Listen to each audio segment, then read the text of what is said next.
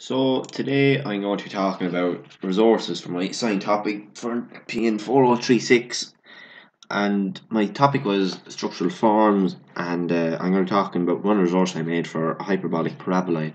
So what I did was I was going back through the previous exam papers, and I came across this question. It was in the 2002 paper in the textual drawing section, and I said I'll make a resource on this on SolidWorks just for to show the students an actual model of a hyperbolic parabolic so it helped them visualize it more.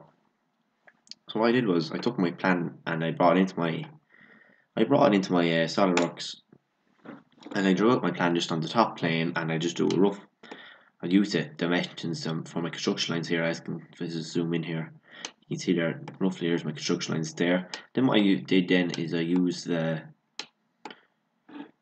3D sketch tool, which is a handy enough tool when doing the hyperbolic paraboloid as shown. You can work on 3D models, and I just roughly drew out the outline of the, just kind of like we'll say the heights of my hyperbolic paraboloid. And then what I did was I said I made these points vertical over each other, all points vertical over the points on my construction lines I've drawn earlier, and then using my heights given in the elevation, like so A is 12 meters up and B was 26 meters up, and then B and D rested on the horizontal plane, and that's what I've done here. I just mimic that again on this, and that gave me my hyperbolic paraboloid. And I used the fill in insert surfaces and fill the fill tool then to fill in my hyperbolic paraboloid here from my points, so that gave me my curved surface as shown.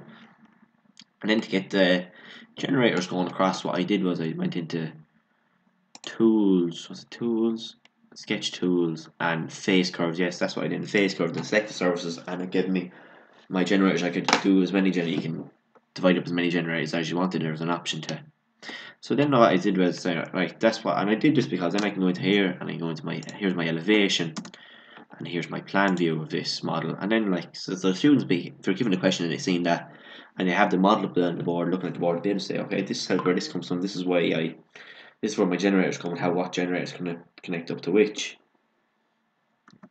and then be able to get, just having a model in front of them can help students, help visualize them. So then what I did then to finish off the question and finish off the model in the same way that was shaped in the question, like here with the curves kind of looking like a off-shaped Pringle, would say, as a real life example. Here it is here now. Is what I did, and what I did was I said I'd save them over as two different files just because I'd be using them twice. And what I did was I, from the original plan circle given, I extruded it to give a cylinder. I extruded it mid-plane, and I just hit that there, so that's where it is there now.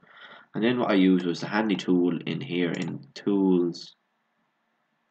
No, it was an insert surfaces, and I extended it. Used the extend feature, and I extended it out from my surface of my the hyperbolic paraboloid out to my surface of my inside cylinder, and that gave me my curved surface then, as can be seen what was required.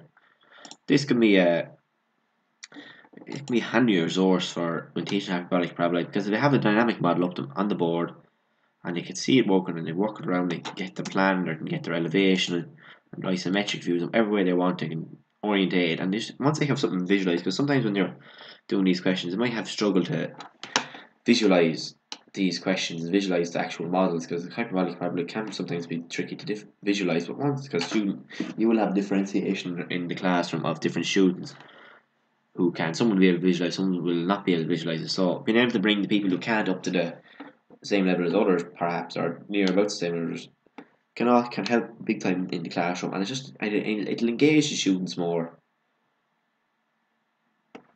That was one of the resources I made for my assigned topic of structural forms.